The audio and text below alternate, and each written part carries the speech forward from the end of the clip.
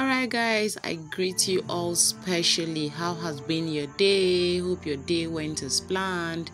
Alright, I welcome you specially back to my YouTube channel. To my returning subscribers, I say thank you for always stopping by to watch my video. And to my first time viewers, I promise to always give you guys the best and nothing but the best. Okay, it's about the Ooni of Ife, Oba Yeyeluwa, who we all know is passing through a lot. According to the information we got today, that he has suspended his trusted Ifa priest. That he thought they were lying to him, not until he adopted a new Ifa priest. Now he called on the Ifa priest and sat him down to do 1 or 2 incantations for him. Hey, imagine, guess what? And the first thing he asked the Ifa priest was that he should check about Queen Naomi for him. That is he very sure that Queen Naomi is coming back, that he doesn't believe in his other Ifa priests, that he believes that they are lying to him about Queen Naomi. Now guess what guys? The new Ifa priest told him that, Oga, what I am seeing right here is that Queen Naomi is a queen and she's going to get married soon. And not only going to get married, she's going to get married to a wealthy and a good and a rich man, a man from royal home, that he's seeing her ahead of the Oni, that he's seen Queen Naomi being that woman she has always dreamt of.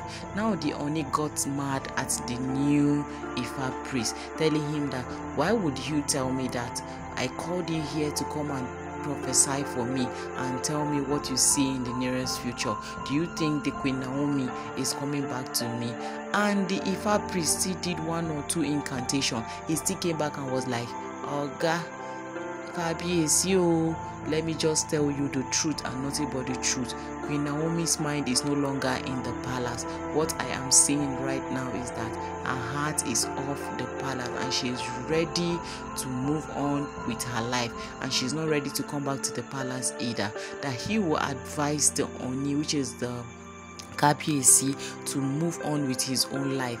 That the gods have told him that he should forget about Queen Naomi and face the other Olori'S, most especially that he should look into Tobi Phillips, that lady will serve him well and will do the works that Queen Naomi can do for him, and that she is beautiful and outstanding. Now, according to the information, that for him to keep on disturbing himself over Queen Naomi, it means there is something he has seen. And to his greatest surprise, the new Ifa priest told him there is nothing at all, that Queen Naomi's mind is no longer in the palace, that he should just go on and move on with his life and forget about Queen Naomi. That definitely Queen Naomi is being seen getting married to a wealthy man from a royal home, happy and enjoying herself thereafter.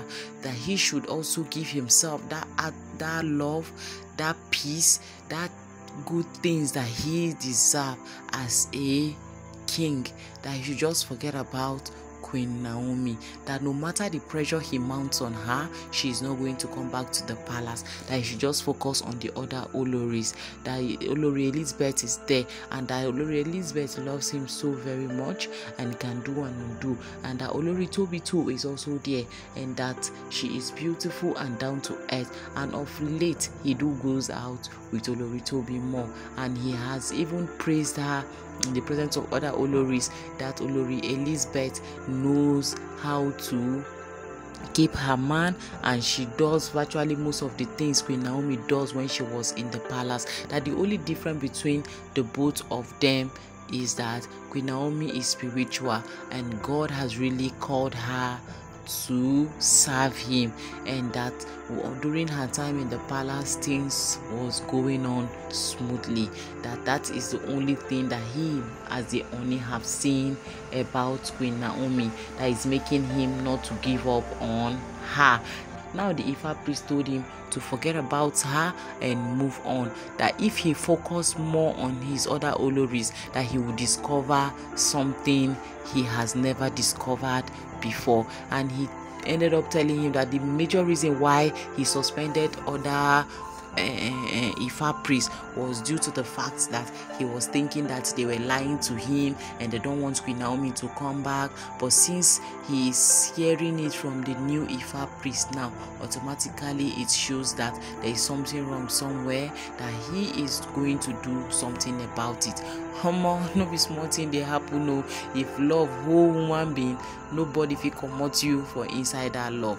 Now be this one, and it's already too late. All these things that the Ooni is doing, they say it's too late when the head is already cut off. This one, the head has already been cut off together with the body, because as it stands now, there's nothing that he can do that can bring Queen Naomi back, because her mind is made up, her body is made up, every part of her is made up. If my advice for him is for him to move on, just like the new Ifa priest said, because if he did not move on, he is just giving himself torture. He's just torturing his heart.